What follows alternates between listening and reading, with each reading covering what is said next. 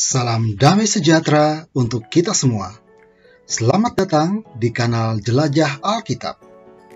Kami doakan, semoga semua kita selalu sehat raganya, selalu positif pikirannya, dan selalu optimis jiwanya.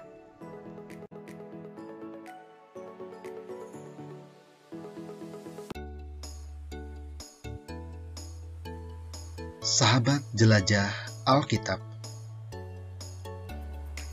pernahkah sahabat Jelajah Alkitab menemukan sebuah kisah di dalam Alkitab yang kemudian kisah tersebut memunculkan tanda tanya, bahkan keraguan-raguan di dalam hati dan pikiran kalian?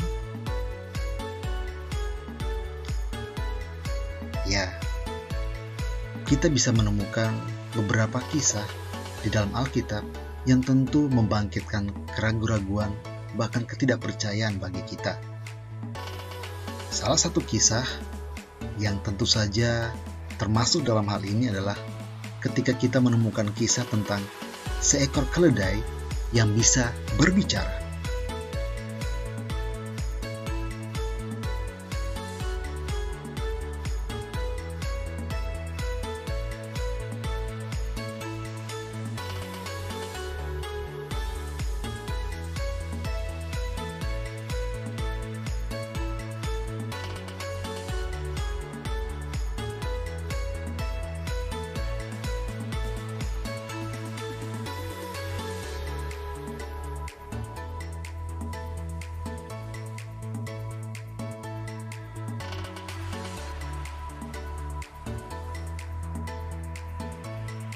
Keledai yang bisa berbicara.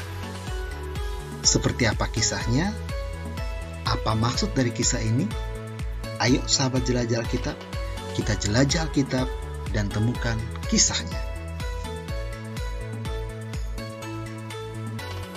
Sahabat jelajah Alkitab, kisah tentang keledai yang bisa berbicara dapat kita temukan dalam Bilangan bab 22 ayat 21 sampai 34. Di dalam perikop ini kita akan menemukan kisah tentang Bileam dan keledainya. Bileam adalah seseorang yang mempunyai kemampuan untuk memberkati dan mengutuk orang lain. Apa yang keluar dari mulutnya pastilah akan terjadi. Kemampuan itu ia peroleh dari Allah. Maka suatu waktu, Raja Balak dari bangsa Moab meminta Bileam untuk menggunakan kekuatannya, menggunakan kemampuannya ini untuk mengutuk bangsa Israel. Tentu saja, Allah tidak berkenan dengan hal ini.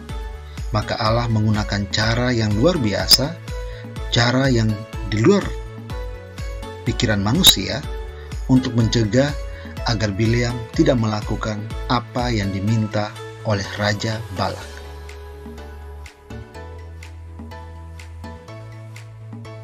Kisah lengkapnya sebagai berikut.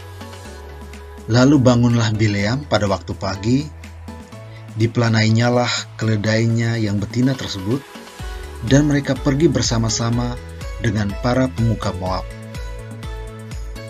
Tetapi bangkitlah murka Allah ketika ia pergi, dan berdirilah malaikat Tuhan di jalan sebagai lawannya. Bileam mengendarai keledainya yang betina, dan 2 orang bujangnya ada bersama-sama dengan dia.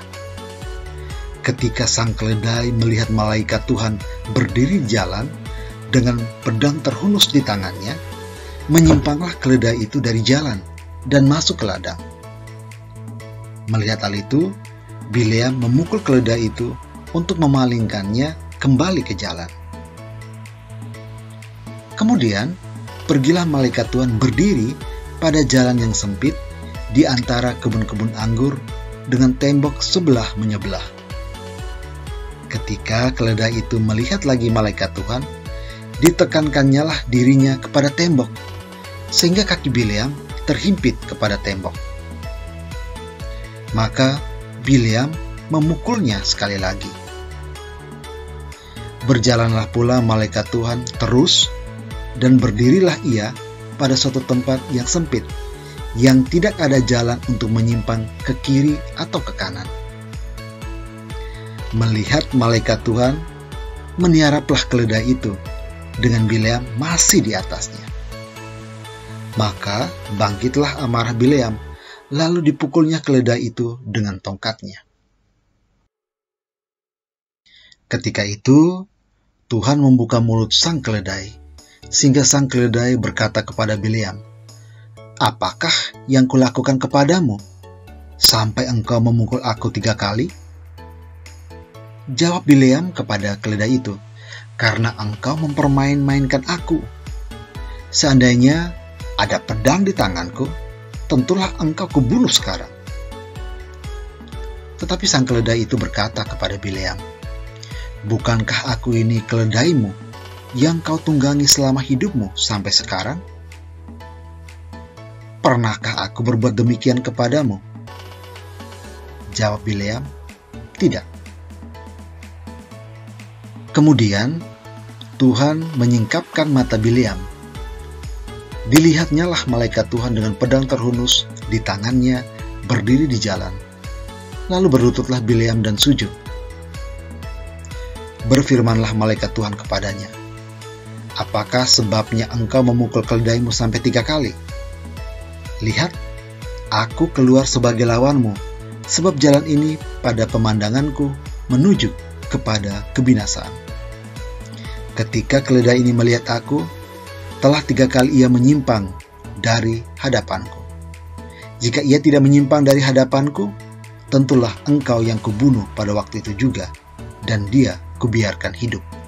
Demikian kata si malaikat. Mendengar hal itu, berkatalah Bileam kepada malaikat Tuhan, "Aku telah berdosa karena aku tidak mengetahui bahwa engkau ini berdiri di jalan menentang aku. Maka sekarang, jika hal itu jahat di matamu, aku mau pulang." Tetapi malaikat Tuhan berfirman kepada Bileam, "Pergilah bersama-sama dengan orang-orang itu, tetapi hanyalah perkataan yang akan kukatakan kepadamu harus kau katakan." Sesudah itu, pergilah Bileam bersama-sama dengan pemuka-pemuka Balak itu.